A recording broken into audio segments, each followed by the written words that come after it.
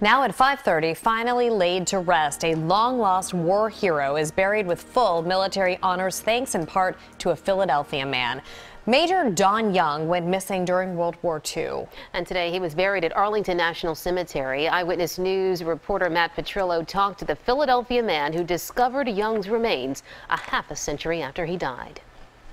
This, and this are from the swamp. Alfred Hagen wasn't yet born when this U.S. Army Corps B-25 bomber plane went missing in Papua New Guinea during World War II more than 75 years ago. They were designed to bomb in like a European theater, to bomb cities or military targets. Hagen, a contractor known for building offices in the Philadelphia area, spends his time searching around the world for missing servicemen. The search for this bomber was personal for Hagen because the pilot, Major Bill Ben, is Hagen's great uncle. Several members of my own family went missing in the Second World War, so the pain of not knowing what happened to a loved one has stayed with me. The plane crashed into the mountainside of Papua New Guinea in January 1943. It would be in here somewhere. This video shows Hagen searching for the plane's wreckage.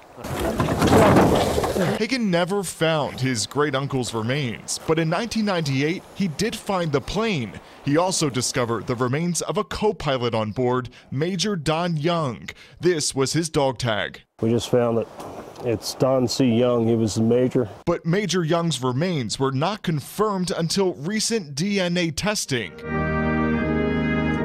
Now, more than 75 years since the deadly plane crash, Young was buried Tuesday at Arlington National Cemetery with full military honors. Hagen says it was his honor to be there with Young's family. There's just a special emptiness in mothers and fathers and siblings and children that stay behind and never know an answer. It's not that they think of it 24 hours a day, but there's a hole in their lives. But this time it was grieving with a sense of closure.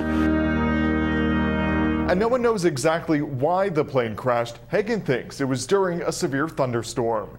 In the SAT Center, Matt Petrillo, CBS 3 Eyewitness News.